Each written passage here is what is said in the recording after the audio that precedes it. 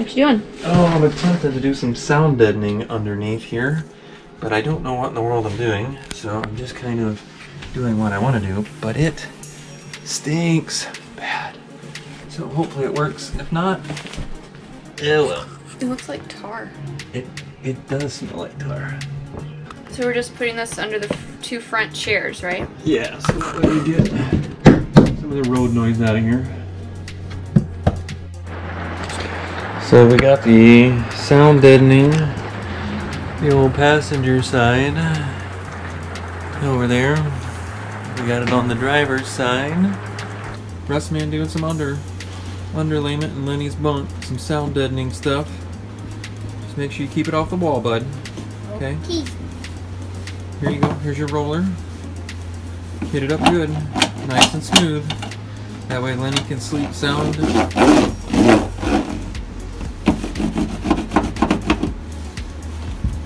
He already got way back in there. He's a worker.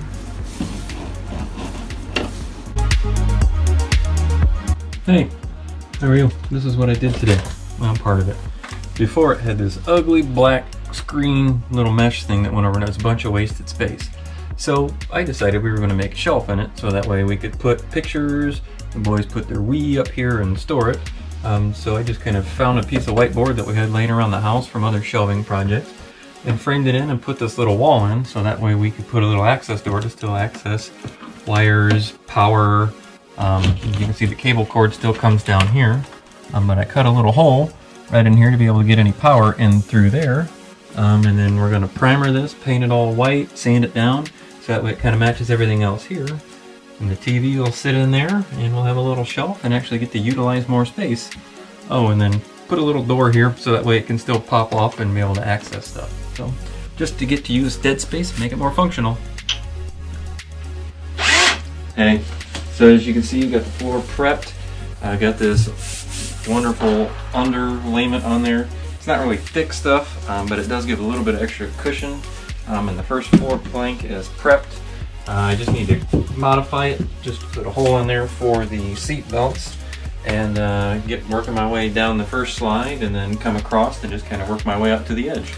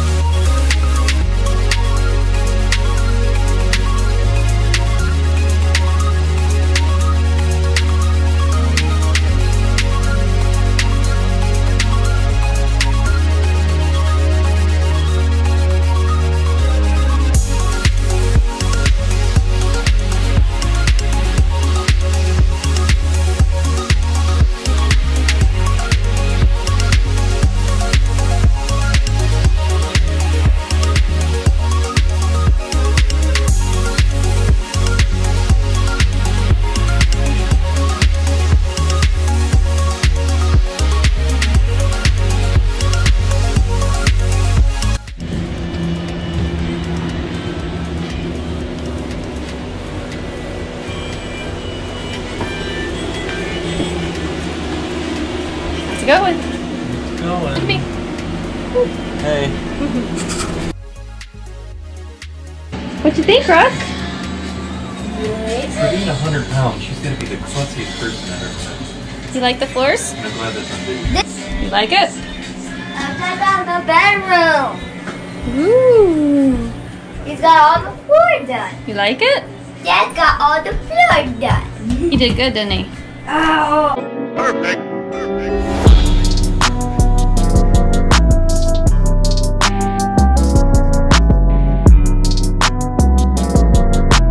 So today I'm out in the barn. I'm gonna start sanding and painting the doors and the drawers that go inside the RV. We got everything inside painted, so now it's time to work on the doors and the drawers I didn't want to do in there.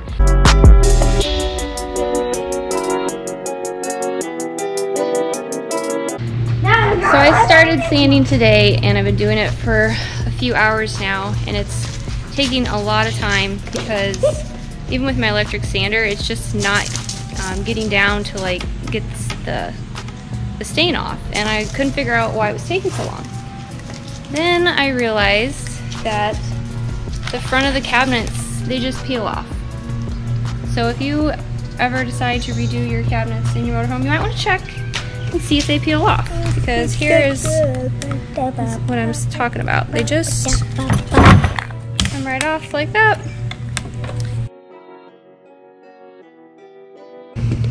See, it peels right off in these huge chunks. I wish I would have done this a couple hours ago. So if you see right here, you just kind of go like this on the outside.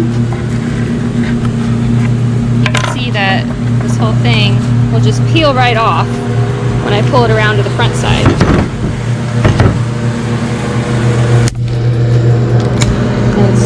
It makes it so much easier than sanding it all.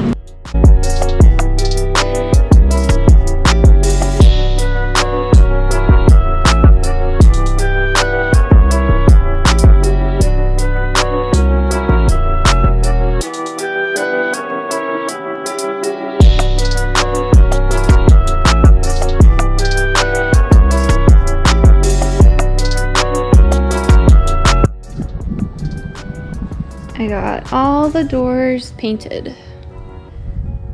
Now it's time to hang them back up.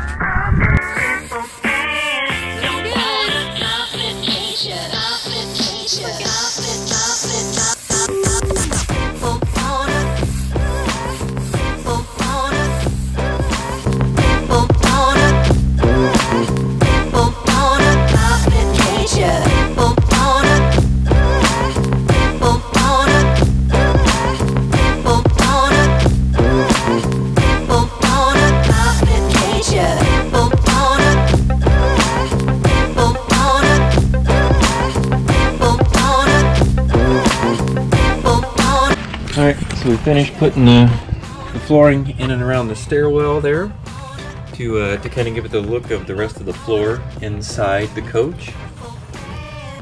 Pardon the mess. I'm slowly getting things back in. I've got the, I guess, magazine and cooler cup holders put in there. Got trim boards placed around, all around the bottom. Around here in the kitchen area as well. Got all the cabinet doors put back in here today. Got the space cleared off so we can get the couch in for tomorrow. And the only thing that I really need to get done, besides everything, is to get the couch in, figure out the little bit of trim in Lenny's bunk area, and then I can start in on doing the wainscot in the bathroom and get the upper fascia boards up. Angie got all those painted so I can get those placed in, and we're gonna get, oh, we got doors installed too. Just a little touch-ups here and there, but we're getting that much closer to being move-in ready.